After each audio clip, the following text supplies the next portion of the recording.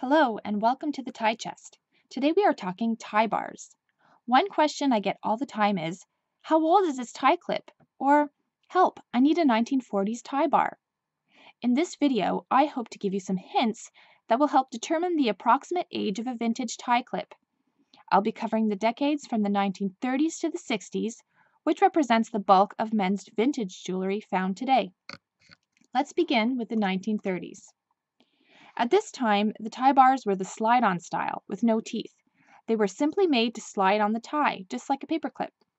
Patterns were fairly conservative, but there are some more whimsical themes like horses and golf clubs.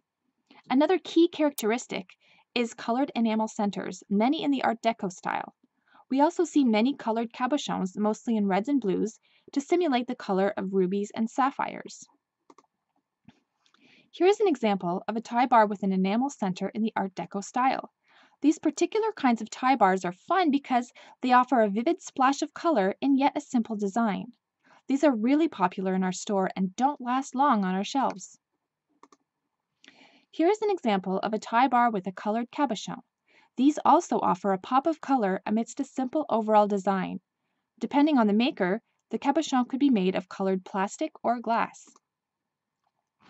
Here's the tie bar by Swank with a reverse painted horse, a popular theme found on jewelry throughout the 1930s and 40s. Speaking of which, let's dive into the 1940s. Tie bars are still made with the slide-on mechanism. Initials on jewelry becomes increasingly popular.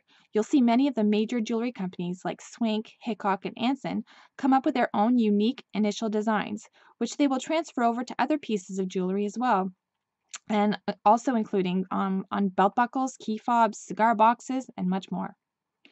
The illusion of the pierced look tie bar comes out in 1947. Even today, these are probably the most sought after vintage tie bars. Why? Because they're just so cool. Wait till you see them. Lastly, we start to see the emergence of a wider variety of novelty themes, mostly occupational related, like barber scissors, saws, and garden spades. Here are a few examples of initial tie bars. You can find some with single letters, 2 letters, and even sometimes 3 letters. I suggest if you find a vintage tie bar with your 3 initials, grab it because who knows when you'll find one again. Here's that famous pierced look. It's a tie bar that slides onto both sides of the tie, giving the illusion that it's piercing through the tie. The swords are by far the most popular designs, but there are also other themes as well, like arrows, tools, initials, and much more.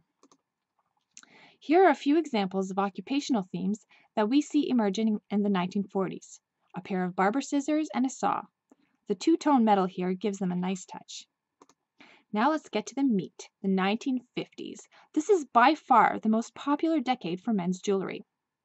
An important development was the crocodile grip mechanism made by Hickok. Other companies quickly followed with their own designs of the standard tie clasp as we know it today.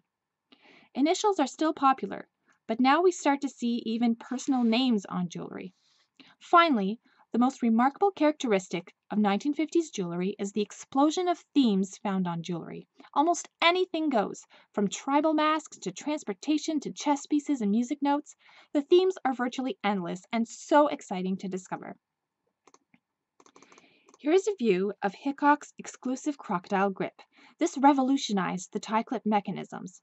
The slide-type tie bars were still being made, but the advantage with this style was that it was advertised as being able to hold the tie more securely. Here are a few of the names you can find on vintage tie clips. Again, if you find your name, I suggest you get it, as there aren't many of each style still around. Here's some novelty themes: a door knocker that actually knocks, and a matching set with a fishing rod tie clip and fish-shaped cufflinks. Let's finish with the 1960s. As you may remember, the late 50s and early 60s saw the emergence of the skinny tie. Following suit, you will find tiny tie clips to match proportionally. We see lots more uses of stones, especially more colorful and interesting polished stones. Finally, handmade jewelry is becoming increasingly popular. Jewelry making kits are sold, and people are encouraged to try their hand at making their own jewelry. Here are some tie clips that are suited for skinny ties. These tie clips generally measure 3/4 of an inch to 1 inch wide. Here's an example of a homemade tie clip. It appears to be a laminated piece of newspaper glued onto a tie clip. A great piece of space memorabilia.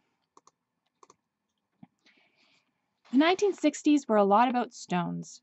Here you can see an example of a beautifully polished stone that has been glued on a tie clip. And this one is a Rivoli stone, another type of stone you will find a lot on tie clips and cufflinks in a variety of color combinations. From the 1970s onward, men's jewelry was not as popular as it was during the mid-century decades of the 20th century. Jewelry from the 1930s to the 60s truly represents a unique moment in time where men's jewelry was all the rage.